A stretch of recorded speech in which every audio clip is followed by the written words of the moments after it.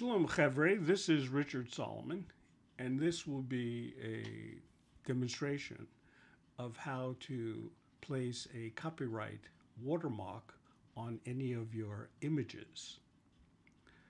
The reason you might want to put a copyright watermark on your images is to let others know that you indeed were the creator of this particular image.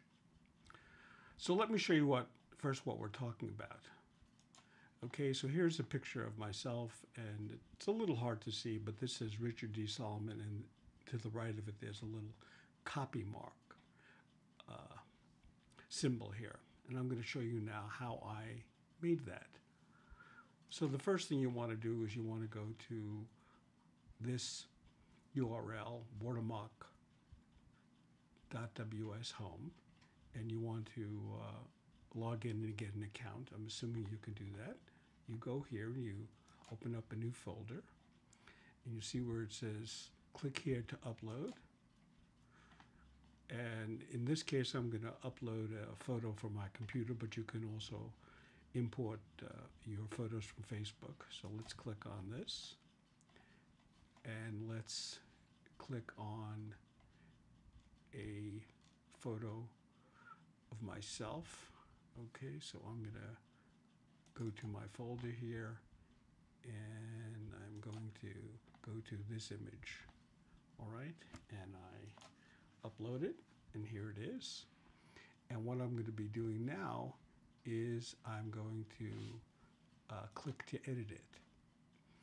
All right, so I can edit it through a text watermark, I can edit it through a logo, or I can create a template. But for simplicity's sake, let's show how to create a copyright watermark through text, all right? So let's click on text, and we're going to add a symbol, okay? I'm going to add this symbol over there, and then we're going to put my name on it. Let's get rid of watermark, and let's write my name, Richard D. Solomon. We'll put my title there. Okay, and you see it has the symbol added, right? Let's just go back to be sure that the symbol is added at the beginning. Yes, it is. And you have different choices of fonts. So let's say we want to, just for the sake of it, we'll go for this font. You see that? And we can change the color of the font. Let's say I wanted to make the font yellow, so we make it yellow. Okay. And we can change the size of the font. You can make it bigger or smaller, and you can move the font. You can move the copyright watermark wherever you wish. Let's say I want to put it over here. You also can choose to have a single watermark, or you can have multiple watermarks. We don't really need that.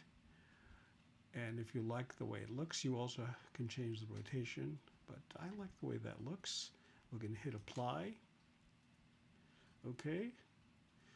And if you want, you could save it as a template. Let's say we skip that. And then we simply, when we're finished and we like the way it looks, we hit done, and it will download. And if you want to see it, you just click download, and here's Be Funky picture of me with, we'll say, copyright watermark. All right, and it's on my desktop, and let's take a look at it. So there it is, right? There is my picture with the watermark on it and the copyright, and that's how you do it. I hope this was helpful, and thank you so much.